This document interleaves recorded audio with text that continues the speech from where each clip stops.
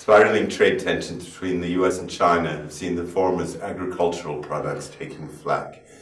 Nowhere was this clearer than at the recent Food and Beverage Innovation Forum in Shanghai, the most influential gathering of its kind in Asia.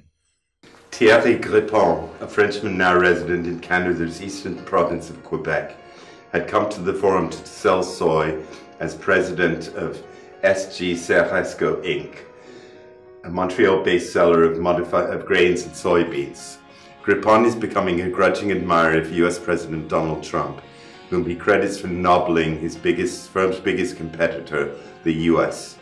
The Canadian soybeans Grippon displayed are welcomed with open arms in China, the world's largest consumer of the legume, while US suppliers are afraid to even ship theirs under the threat of the looming tit-for-tat sanctions Beijing is warning in retaliation for the US administration's threatened punitive tariffs on Chinese products. Each party, the USA and China, is playing a game. Who is the strongest? Probably at the end then, there'll be an agreement. But up to now, it is affecting the business of the Americans, definitely, Grippon said. Chinese buyers are reluctant to make a commitment with Americans. With Canadians, they have no problem, he added. China's soybean imports from the United States dropped 27% annually in March, while imports from Brazil rose by 1/3, and from new partner Russia doubled, reflecting the US-China trade tiff, according to customs data.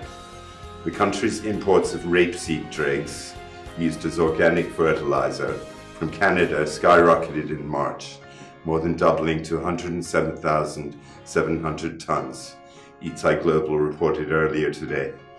The trade dispute thus seems set to alter the terrain of the global agricultural sector and realign the flow of produce to China from the US to its northern and southern neighbors. US Secretary Steven Mnuchin is set to visit Beijing to talk trade Turkey, quote, in a few days, Trump announced, as news outlet CNBC reported yesterday. Perhaps this reflects a belated realization that losing the world's biggest food-consuming nation as a customer would deal a body blow from which America's agriculture might never recover.